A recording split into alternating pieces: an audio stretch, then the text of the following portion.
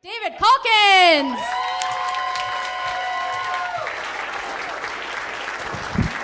Yeah. Keep it going for Katie Wynn, everybody. All right. Let's begin the jokes. My mom did this thing recently. She made a cake. She made a chocolate cake, and it came out too dense and flat. And instead of saying, "Oh, the cake didn't work out," she rebranded at the last minute. She said, "Oh, well, I guess I made fudge." And I love my mom, but I can't let that go. Fudge is its own thing. It is not unsuccessful cake. If I tell a joke that bombs, I don't go, "Oh, well, I guess I wrote a poem."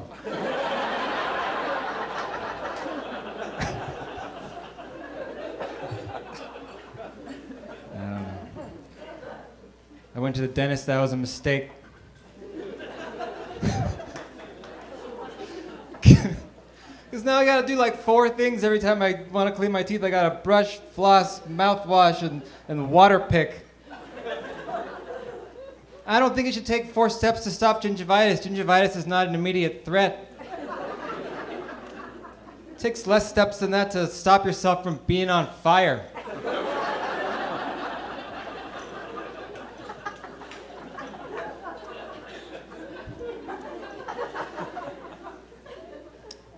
What else is going on? I'm a terrible liar. Always have been a terrible liar. When I was in middle school, I got asked to this dance by this girl that I liked, and I wanted to go, but I was too scared. So I lied, and I said, "I can't go to the dance because I have a saxophone lesson." And she said, "How do you have a saxophone lesson at 9:30 on a Friday night?" And I said, "Well, it's possible that I would have a saxophone lesson tonight because tonight I'm on call." Which is an even worse lie. On call makes it sound like I'm some kind of saxophone playing doctor, you know? It saves lives with emergency jazz. You know, I'm gonna get a call from the hospital. They'll say, "Dr. Calkins, thank you so much for boogieing down here on such short notice." As you can see, the patient requires 32 bars of straight-ahead swing administered to the left and right ear canal, or her spleen will rupture. Daddy-o. Speaking of daddy-os, mine died.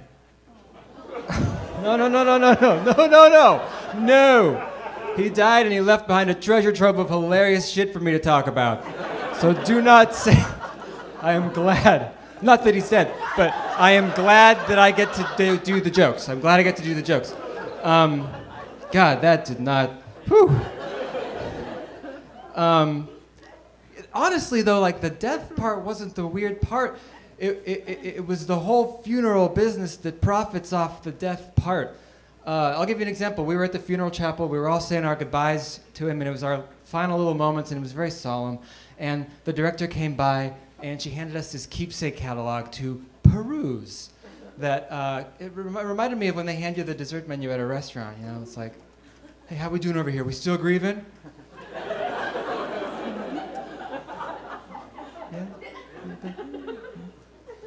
Well, did we leave any room?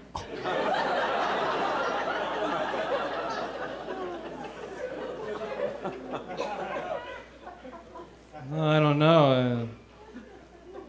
I'm all full up on sadness, but anybody want to split an urn?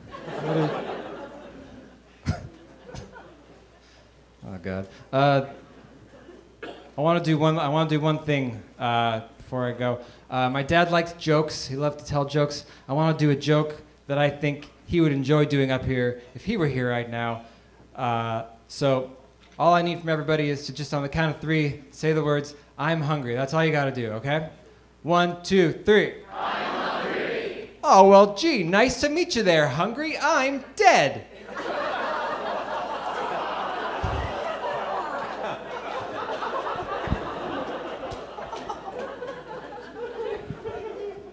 I think we all just wrote a poem. Thank you, that's me.